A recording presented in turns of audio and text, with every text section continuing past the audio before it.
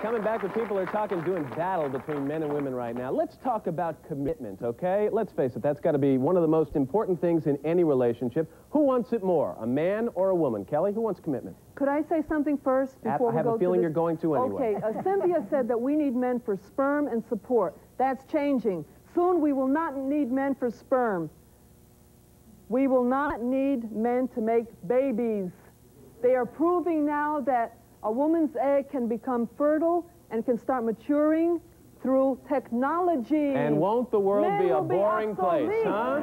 What will they be good for? All right, answer the commitment question now. Men don't want commitment. They have to be forced in it by pressure, by society. I think they want to plant their seeds and run. I think men are hit and run fathers. They want to put their seeds in as many women as possible. They don't want to take responsibility or nurturing. That's why they have sex so often. I did, madam. 8 children. But how many women have you tried to impregnate on the side? None. None. None. All right. Okay. Now, wait a second. Look at just one second. Look at a guy like Anthony, okay? He looks like the kind of guy who's loyal to his wife. He's committed. He's got a good sense of intimacy, doesn't he? This is a healthy man. Right. And You wanted to be committed. I'm not rich, but I'm very wealthy with my children and my wife, yes. And commitment's that's where it's at. Men are very responsible fathers, but, you know, let's talk about commitment. Cher Haidt did a study in which she surveyed women, and she found, she's a feminist woman, she said 91% of separations and divorces are initiated by women. Every study I've ever shown shows that it's 2/3 or higher. Women are fleeing from commitment. Women are the ones who are abandoning commitment. They file for divorce. They file for separation. Men are the ones who want the commitment.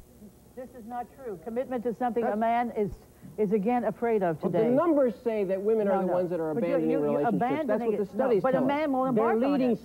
They're leaving submissive men. But a man is afraid to embark. Women abandon. They're leaving men that cheat on them and molest kids. Why don't we talk about why women are, why men are afraid to embark upon commitment? And I'll tell you why. Phobics, right? Well, there's a reason for it. There really is. It's because they're of a generation, this whole pathetic, I think it's sad, they've gotten the dirty end of the stick.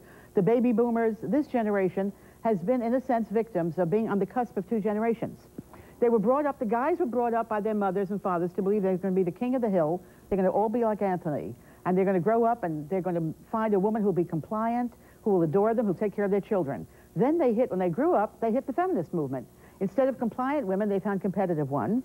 Instead of women who just accepted whatever sex or whatever, now she evaluates them. It's a whole different thing. The guy is getting. We have the highest divorce rate in the world. The fact is, so what happens is the men are afraid of commitment. They're afraid of taking. They don't know where they are. They're afraid of responsibility. They are delayed adolescence. We have a Peter Pan generation. But isn't it fair to blame that on the women's movement? I mean, didn't it confuse the heck out of us? It's not the women's movement. Yes, because the women's movement really benefits the men. Yes, they are now instead of the man having to be being totally dependent, the family is no longer dependent on him. He shares it with a woman. He doesn't have to support them.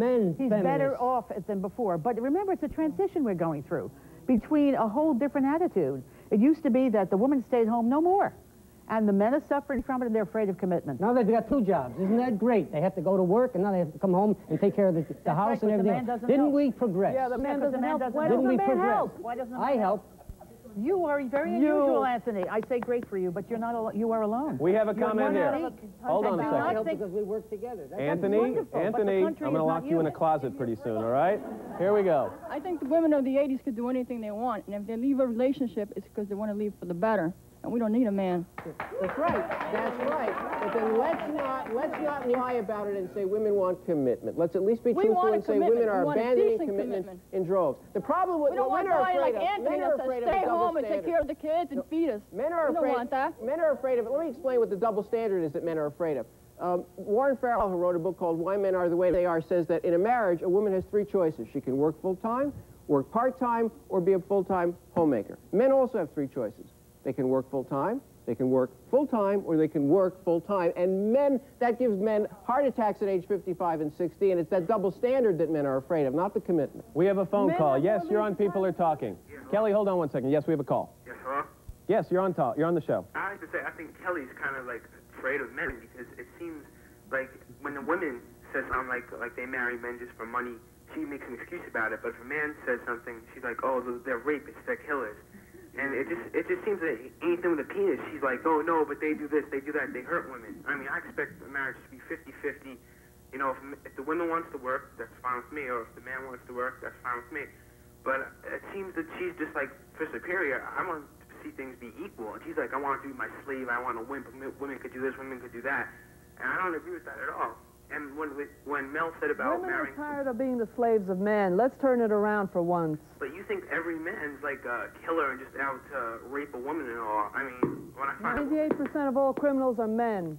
With Kelly here, the stage reeks of man-hatred. You will have to disinfect when the show is over. Okay, yes. They deserve to be hated. Go ahead. I have something to say to Anthony. One. Anthony, you keep saying about giving your children their name or your name. What makes you think your name is better than mine? My kid could have my own name, all right? Plus, my kid will make his own name. Have you ever asked your child what No, he would I'm not. prefer? I'm not. I don't You have have any children, and I'm children? not married. Thank God. But, but I'm just saying. Would you thank your just parents keep if they saying- hadn't become married? You just keep saying that give your children a name. Your children can make their own name. You could have the same amount of love from a mother You're as speaking you of do from a reputation. father. I'm not talking about reputation. I'm speaking of a name through tradition that has built this country. Tradition. There you said it. The magic word, tradition. That's Is there anything wrong with tradition? No, I'm not saying it's anything wrong with it. I'm just saying it's time to change tradition. Why is it time to change? Shall we put Why evolution not? on fast forward? Because you said it? Because you think it's different? I beg your Because you're pardon? afraid of it? Afraid of what? Of changing tradition. What's wrong with changing I want to tradition? improve tradition. I don't want to see our kids be What afraid to makes get you married. think I'm not The flip of a improving it coin, now? 50% divorce. I don't want to see that. I don't want to see my grandchildren look forward to their weddings. Well, it's better to have a divorce than having two people together that don't want to And be I'll tell together. you another What's thing. worse? I'll tell you another What's thing. worse? You know, it's been shown on the liberal media that As women opposed to leave the men unliberal because media? men are no good, because men are abusing them. But the sad fact remains, and think about this for a minute, the sad fact remains that women are leaving submissive men in greater numbers than they're leaving men who dominate them. And I don't mean abuse. Now, don't get me wrong. Dominate is not to How do you know abuse. that? That's a fact. Tell me how you know it. I Just know. because you state it does not make it a fact. I is- write books. I it is can't a fact. do that. I write Maybe books you could. also. Well, then how can you state Because a I've fact done without proof? research on it, and I can prove it to Well, you. prove it to me now.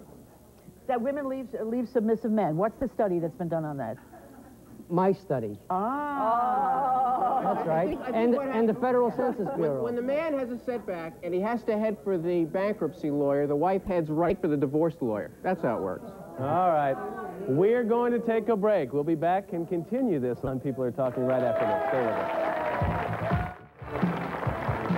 Welcome back to People Are Talking. Yes. Well, I think men and women supposed to learn to love one another and respect one another, and that respect go together. Then everything, you know, falls right in the right way. Think it'll happen? Yes, it can. Okay, good.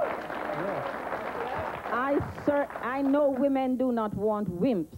They want men who are strong, who are compassionate, who can love us but not trample us. Yeah. And I'm sure we want men who can be fathers for our kids, who can help us to parent our kids.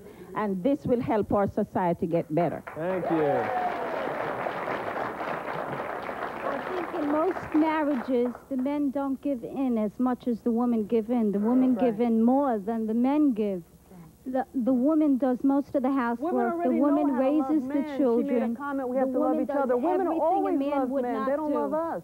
The man is just sits around the house and watches TV all day long. The couch potato syndrome. Yes, sir.